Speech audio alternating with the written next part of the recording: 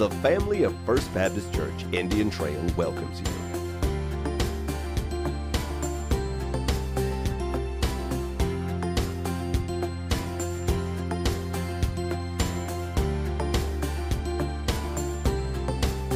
Join with Senior Pastor Dr. Mike Whitson as we present Decision for Life. Welcome to First Baptist Church Indian Trail. To be praised, amen. God is good. Can you say amen? So I'd like to ask you today if you'd take your Bible and look with me to the book of Hebrews and chapter number 5. The book of Hebrews. I hope you have a copy of the Word of God with you this morning, and we're going to pick it up where we left off just a few weeks ago. You remember that the author of Hebrews got us interested a little bit in a mysterious figure by the name of Melchizedek. Called him a high priest. And then he comes along in that last message that we talked about a little while ago, and he said that Jesus is superior not only to Melchizedek the high priest, he's superior to everything. He's superior to everybody. And he finishes up this little bit about Melchizedek, and he interjects a little different strain and a little different direction and addresses an issue that has just arisen that he was made aware of that needed his attention. And so he says, I've got some more to say about Melchizedek, and I'll say it a little bit later. As a matter of fact, he carries it all the way to chapter number 11. And so we're excited about getting back into that sometime down the road, but not today. We're going to look beginning now at verse number 11. Chapter 5, verse 11.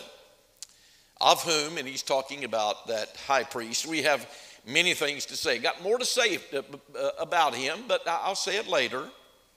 And hard to be uttered, seeing ye are dull of hearing.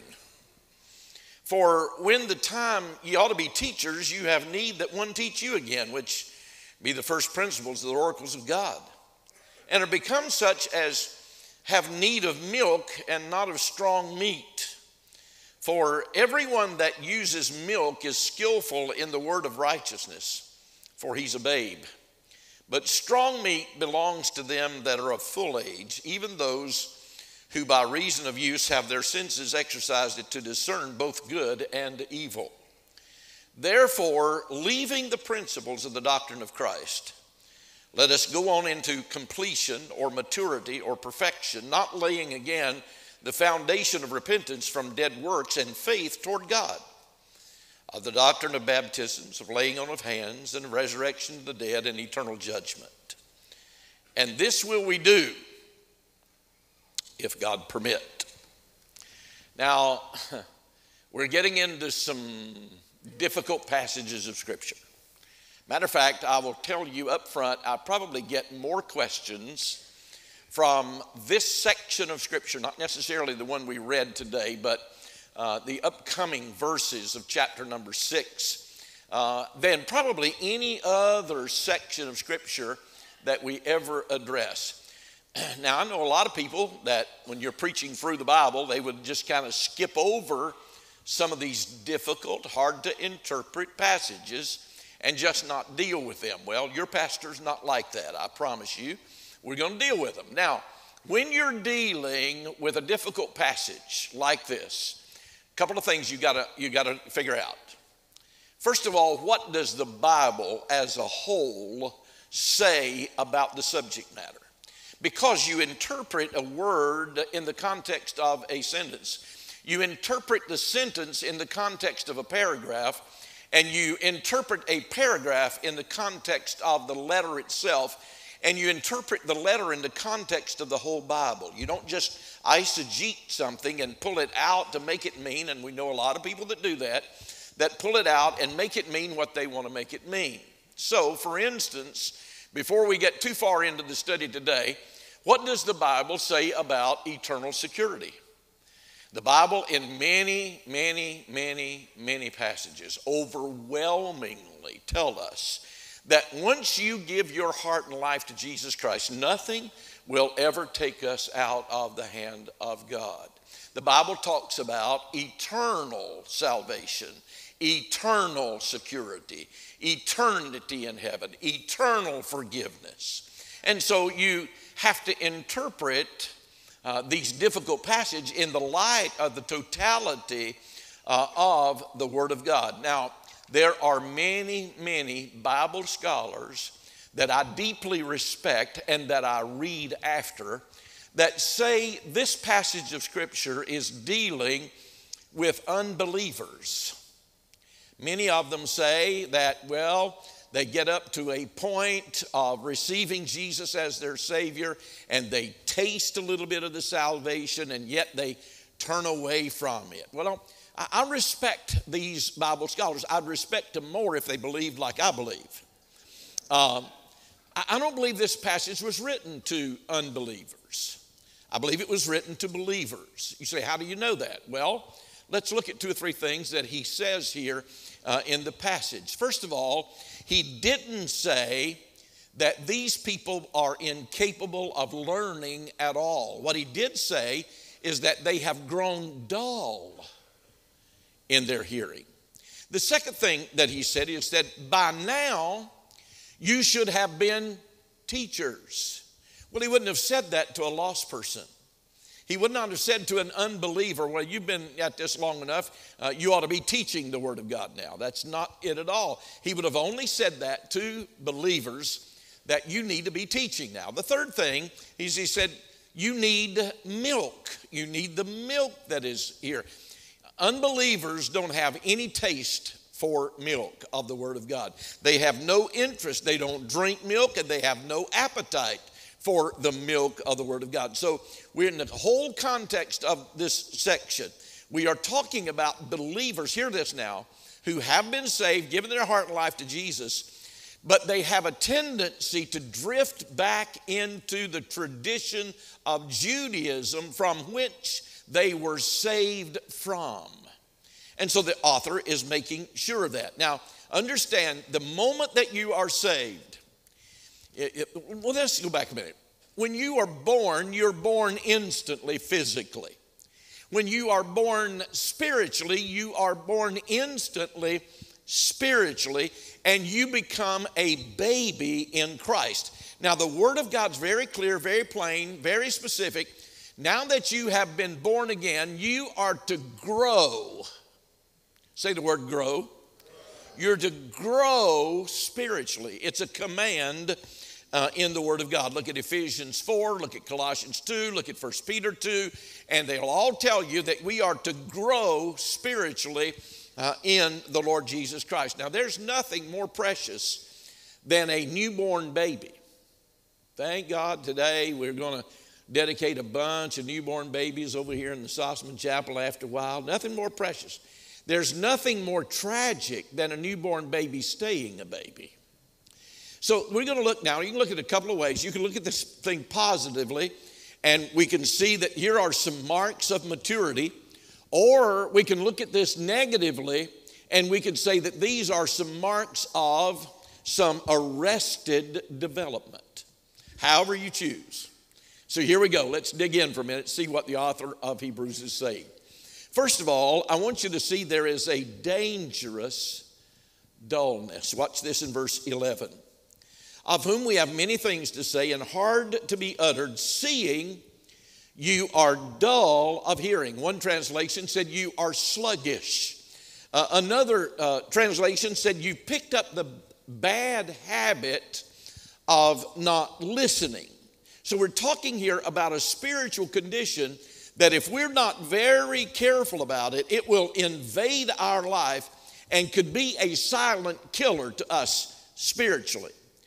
Turn over to Matthew 13 with me for just a minute. I want you to see, hold your spot now in Hebrews. Go back to Matthew 13, and I want you to see in verse number 13, a powerful section. Jesus is talking about these people that have grown calloused in their hearing or their walk with God.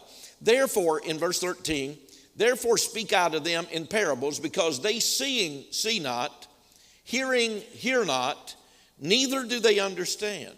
And in them is fulfilled the prophecy of Isaiah, which saith, My hearing ye shall hear and shall not understand, and seeing ye shall see and not perceive. For this people's heart is waxed gross, and their ears are dull of hearing, and their eyes they have closed.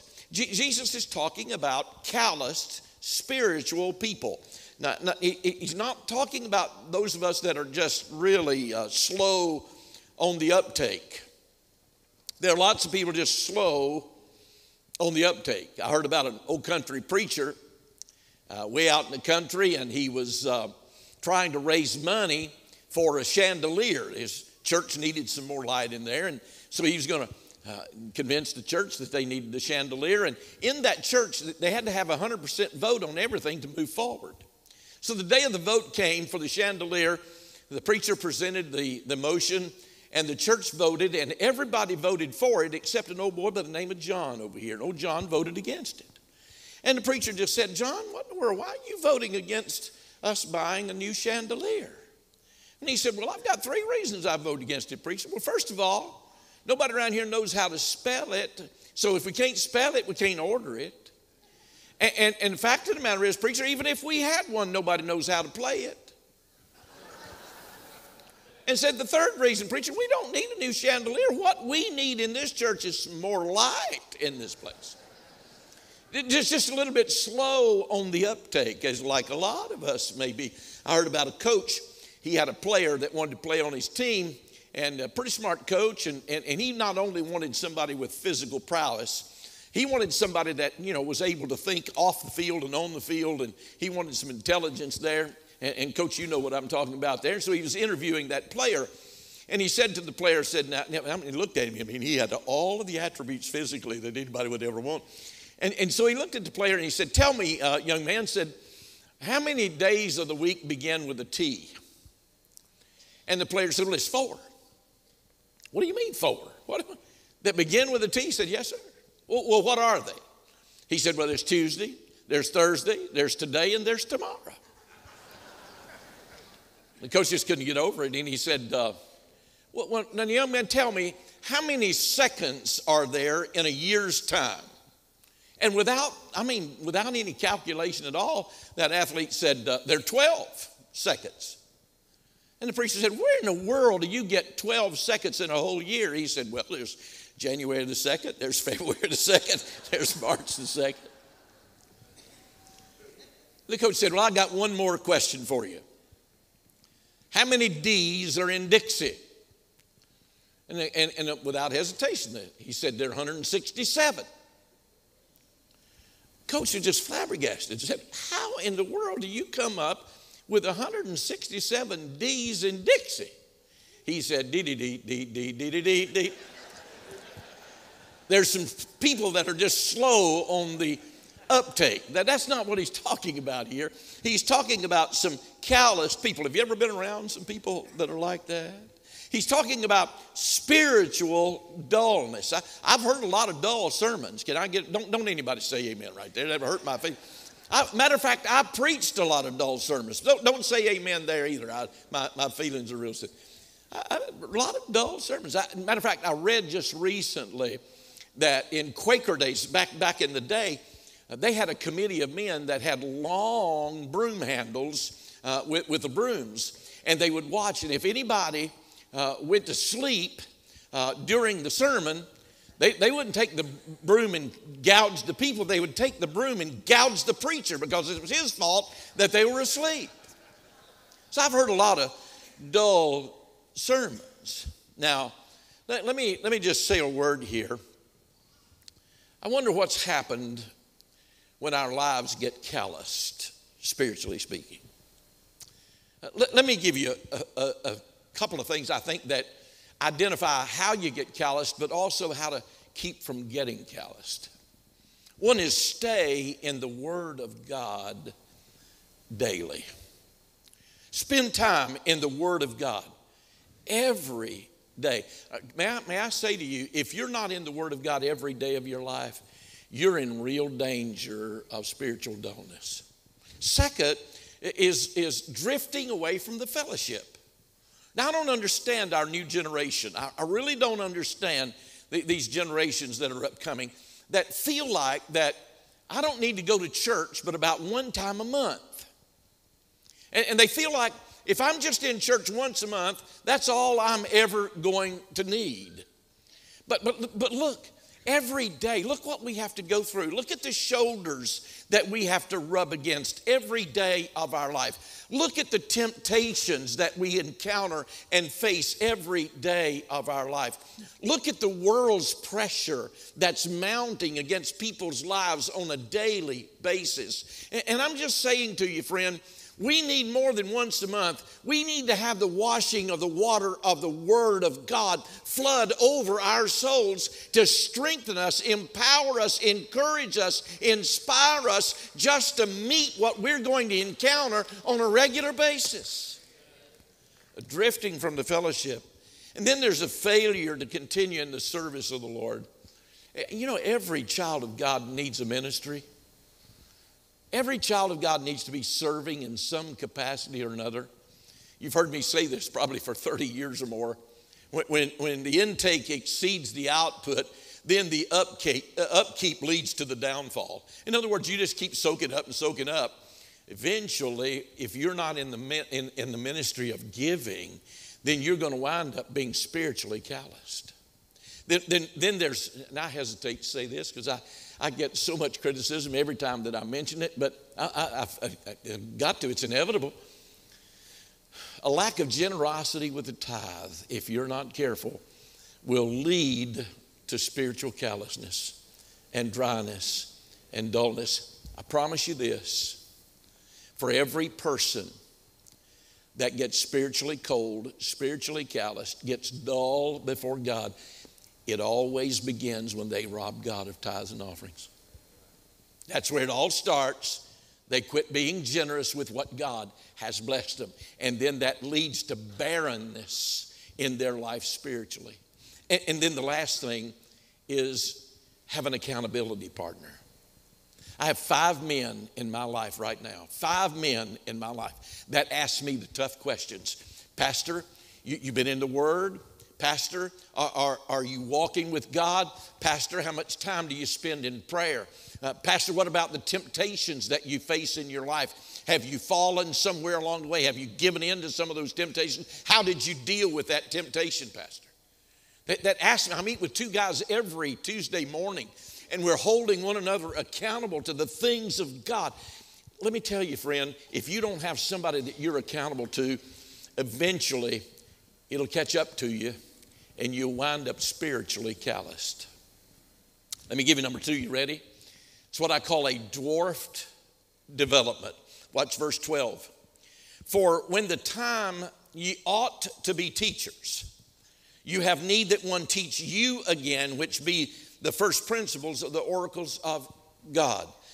Here's a little statement I came across this week. That I wrote it down. I just felt like it was so apropos for this particular text.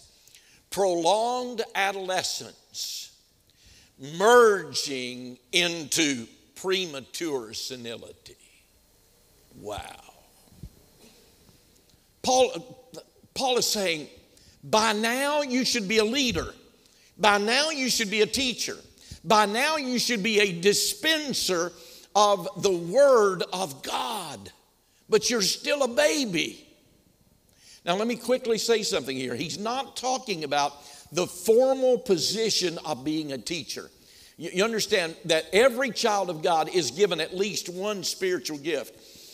The ability to stand and formally be a teacher of the Word of God is a spiritual gift from God Himself. Everybody doesn't have that. That's not what he is discussing, not what he's talking about. He's saying this in essence. By this time, you should be on the giving end of the Word of God instead of being just on the receiving end of the Word of God. Now I used to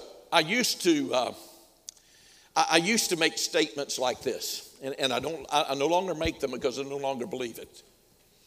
I used to make statements, well, you need to go deeper into the Word of God. You need to be deeper into the Word of God. I don't do that anymore. I don't believe that's what Paul is talking about here. I'm going to tell you what I believe he's talking about. I believe he's saying that you ought to be far enough along in your walk with God, in your study of the Scriptures, in your relationship to Christ, that everything that you do, every decision that you make, every direction that you take is guided by and led by the Word of God. In other words, you apply the Word of God to everything that you do and everything that you are. But you're still a baby in Christ, he says. You've grown dull in hearing. You have arrested development.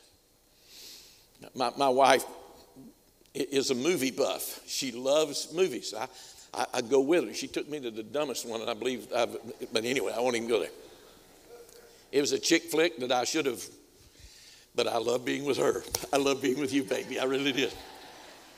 But she and I both, we have some people in our life, they'll go see a movie, and they can tell you, see it one time, and they can tell you everything about that movie. They'll go spend that $2 for that ticket to get in there, and it is about $2, isn't it? But anyway, and they can come out of there and they can tell you every character. They can quote the lines of the movie. They can tell you the plot of the movie, the theme of the movie. They can tell you the characters and what they're like, and they're, just on and on and on. They can tell you everything about it. It's like a teacher who was promoted by the principal to a higher position of leadership.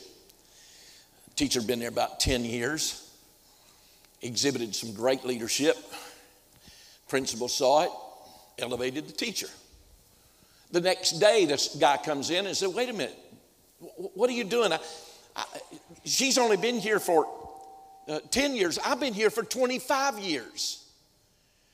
I should have had that position. I've been here the longest. I've been a teacher for 25 years. Said, no. Principal said, no. You've really just been a teacher for 1 year. And you've done it 25 times. A lot of Christians are just like that. They get in the front door. I know an old boy right now. You'd think, a lot of people think he's the most spiritual guy in the world. Doesn't go here. But most spiritual guy in the world. But I've been on visitation teams. I've been in situations of which, and he's no further along right now in his walk with God than he was the day after he got saved.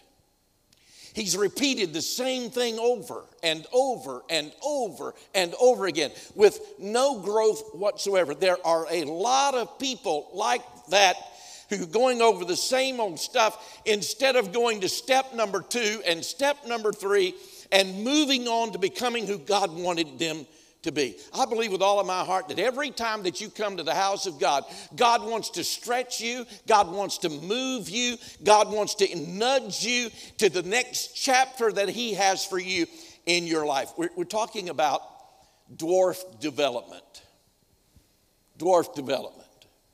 Matthew's sitting over here. I thank God for him, but his family and my family came from the same neck of the woods in East Tennessee. Now, I'm told, I haven't seen it, but after a rain, this old logging road up there that has become really a jogging trail in East Tennessee, and after a rain and it starts to dry out a little bit, there's a sign there on that old road that says, be careful what rut you get in, for you will be in it for a long time. Can I say that that's true? There are a lot of people that I know that are in a rut spiritually. They say the same old things, do the same old things. Matter of fact, sitting in the same chair at the table they've been sitting at for 25 years. They just haven't grown in the Lord. I believe that God wants us to grow and mature in areas of our life that we are able to become discerners of the will of God through the truth of his word. Let me give you number 3. You ready? It's a disappointing diet. Look at the latter part of verse 12. And are become such as have need of milk and not of strong meat. He says, now, you've come to need milk. In other words, what Paul's talking about here is he's calling them a bunch of spiritual babies. He says, physically, you may be full grown, but spiritually, you're a bunch of infants. 2 Peter tells us that we are to grow in grace and in knowledge of the Lord Jesus Christ. In other words, he's saying, get off the bottle. Get off of the milk. Look at verse 13. For everyone that uses milk is unskillful in the word of righteousness, for he is a babe. Now, you ask yourself, well, now, wait a minute. Why did he throw in this righteousness stuff right in the middle of this discourse? I believe it's to let us know that people who stay on the milk, who remain in the rut, who refuse to grow, who refuse to stretch, who refuse to mature, really don't understand who they are in Christ and who Christ is in them. Now, I'm going to be redundant here, and just forgive me for a minute or two. I tell you, I never get over what Christ did for me in an instant. In an instant. Here I was one day full of sin and ungodliness and unrighteousness and full of the devil and full of the flesh. And in a second, God took all of that away from me and gave me his righteousness, so that positionally, he no longer sees me in sin. He no longer sees me in ungodliness. He sees me positionally. He sees the righteousness of God. That's who we are in Christ. The second thing I think he's doing here in this use of the word righteousness is that he's saying here, you guys need to learn how to allow the righteousness of God to live out through you and in you. The reason some of you are sitting here today, you believe that you're saved and on your way to heaven, but you still got these horrible habits in your life. And the reason some people can't get off of alcohol, and some can't get off of drugs, and some still using foul-mouthed language, some still addicted to some kind of pornography along the way, is because instead of knowing who Christ is in you, you're still trying to do it in your flesh. And Paul is saying here in this passage, quit trying to overcome these obstacles and tear down these strongholds in your own strength. Allow the righteousness of God that lives in you combat every one of these issues in your life. There's no stronghold that he can't overcome. Quit being a baby about this stuff and understand who Jesus is in you. Number 4, it's a desired discernment. But strong meat belongeth to them that are of full age. Underline that and highlight it. I'll talk about it in just a minute. Even those who by reason of use have their senses exercised to discern both good and evil. Now understand, when he is using the term full age here, he's not talking about somebody that has arrived. As a matter of fact, no Christian has ever arrived. Hear me a minute. We are all in process. We're all on this journey.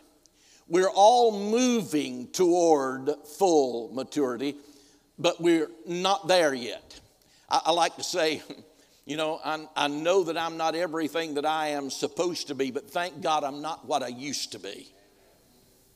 Why? Because I'm on this process of being who God wants me to be. I'm in this journey with him to achieve spiritual maturity.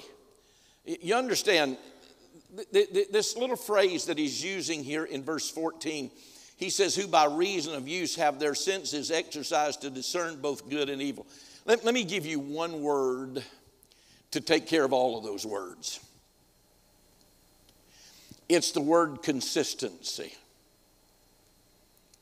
Living a consistent, disciplined life in the Word, in the power of the Holy Spirit that enables you to discern the difference between right and wrong, to live consistent before God. These guys that I meet with on Tuesday, they will tell you, if you were to ask them, here's what they say. Our pastor comes in, and his number one prayer request week after week after week is he wants to be consistent with God. He wants to maintain consistency in his walk with God. He doesn't want to stay where he is spiritually. He wants to grow to become everything that God has saved him to be. I desire that more than anything in this world. It's my prayer before God consistently. And then I'll just summarize. I don't have time to do with these first 3 verses of chapter 6, but I'll just summarize what he says. He started out real firm and real hard and almost harshly says, you bunch of babies, you still on the milk. But now he says, hey, listen, guys, just decide that you're going to grow and that you're going to be who God wants you to be. Just make that decision. And then he says, and God will help you. God will help you. So it brings me now to this point. I can hear your questions arising out of this text. Am I growing? Pastor, am I growing in the Lord?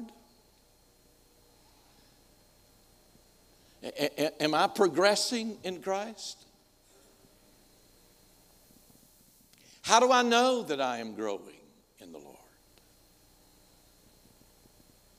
I want to give you 5 things and then we'll pray.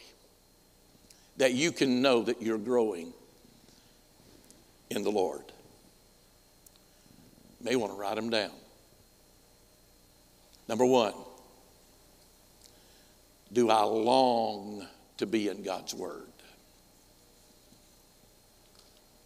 Do I long to be in God's Word? Number 2, do I desire the Lord above everything else? You ought to write down maybe somewhere in the margin of your Bible, Psalm 73 and verse 25. When David said, whom am I in heaven but thee? Lord, I don't desire anybody but you. Number 3, is my passion to worship God. I've had people come in late on Sundays to the service. And I've talked to them, just talking to them. Well, Pastor, I'm just getting in for the main event.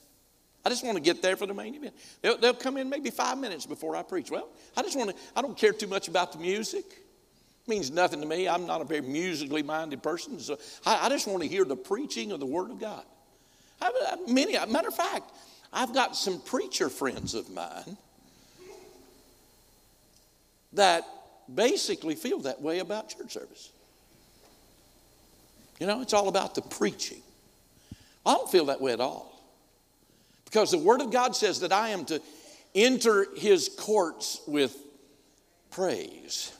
And it is through the music that God lifts me to the point that enables my heart to get to the place that I then am ready to hear what God has to say to me through the Word. I want to offer up my adoration, my praise, and my worship to God so that I can then get sensitive to what God has to say to me. So my question is to you, is my passion to worship God? And 4th, do I really want, here's a big one. Boy, here's a big one.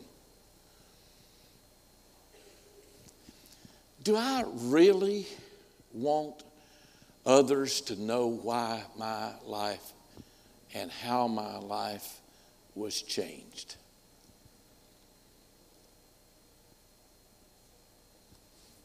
And then closing, number 5.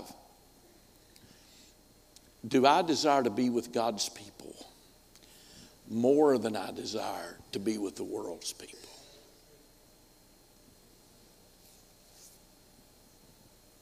Are you growing? Maybe some questions you need to answer. Would you stand with me? Let's pray. Father God, thank you for the privilege today of just digging into your word for a few minutes. I thank you for the power, the strength, and the validity of your word that shows us who we are in the light of who you are. I pray now for this people that has gathered here with me, and Lord, in your presence, God, I just pray that people all over this congregation would just get a holy dissatisfaction for where they are in their relationship with you. And I pray all over this congregation that men and women and young people would today make a decision that they're going to get off the milk and they're going to take seriously your word that commands us to grow and to mature. And God, you said in your word right here that you would be with us if we did. You would enable us. You would empower us. You would strengthen us along that way. God, I just pray all over the building, dozens and dozens of decisions by people that may have grown stale and calloused and dull in their walk with you, that today that holy dissatisfaction would motivate them, God, to go on to become who you have saved them to be. God, I ask you in Jesus' name and for his sake. Amen. Thank you for watching Decision for Life. Our location, life group, and program information are available online at fbcit.org. We hope you will take the opportunity to join us in person. Thank you from the family of First Baptist Church, Indian Trail.